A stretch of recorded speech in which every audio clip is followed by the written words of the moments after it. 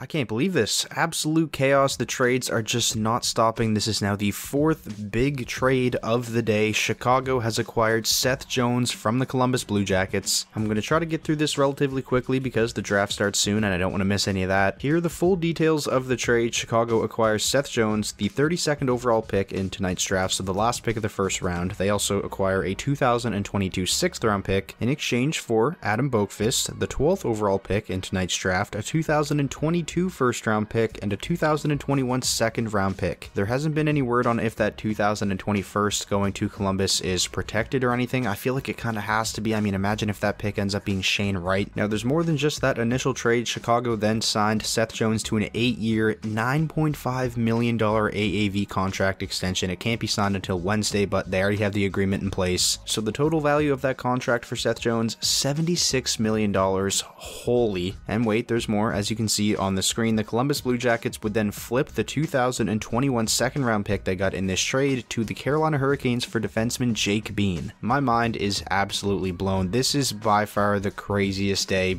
in my life as a hockey fan when it comes to news and trades in the same day. The closest thing to this, I would say, was when Hall and Larson were traded for each other on the same day as Subban and Weber were traded for each other. But today definitely takes the cake. This is insane. So first, let's talk about this trade from the point of view of the Chicago Blackhawks. I'm very confused by the direction that team is going. Remember last offseason when they released that letter to the fans basically saying they're heading into a rebuild and they're going to start focusing on younger players? Seems like we can scrap that idea because they just traded away their best young defenseman and multiple first round picks for a veteran defenseman in Seth Jones. As far as the trade itself goes, this is an overpayment by the Chicago Blackhawks. I don't think there's any ifs, ands, or buts about it, and that contract extension is extremely risky. Seth Jones is coming off of just a completely miserable season with the Columbus Blue Jackets, by far the worst season of his NHL career. Now that being said, we all know that Seth Jones is better than the way he played this past season, much better. I do think at times a lot of people overrate Seth Jones, but I also don't think he's as bad as some people make him out to be, like the advanced stats community, and I'm somebody that is, you know, a pretty big believer in advanced stats. I like to use them. I feel like it gives you a really good understanding of the player, especially if it's a guy you don't watch very often. I feel confident enough in Seth Jones' abilities that he is going to make the Chicago Blackhawks a better team. He's not just some bum that's going to come in and make them worse. That all being said, even if Seth Jones is at his best, even if he can get back to being at the level he was playing at a couple of seasons ago, you know, the 2017-18 season, this is still not a good trade, and that is still too big of a contract, especially for a team in the position the Chicago Blackhawks are in. That's what I don't get about this trade the most. They're supposed to be rebuilding. I really hope that Seth Jones can bounce back from this past season. I mean, I feel like it would be hard not to, but man, this is just such a big gamble from a team that I really don't think is in the position to make a gamble like this. If Seth Jones plays like a Norris caliber defenseman next season, I still wouldn't even feel confident in betting on Chicago to make the playoffs, let alone compete for a Stanley Cup. Honestly, I feel like that future first round pick going from Chicago to Columbus is what worries me the most about this trade from Chicago's point of view. I feel like that could really come back to haunt them. So that's enough on this trade from Chicago's point of view. Let's look at it for Columbus.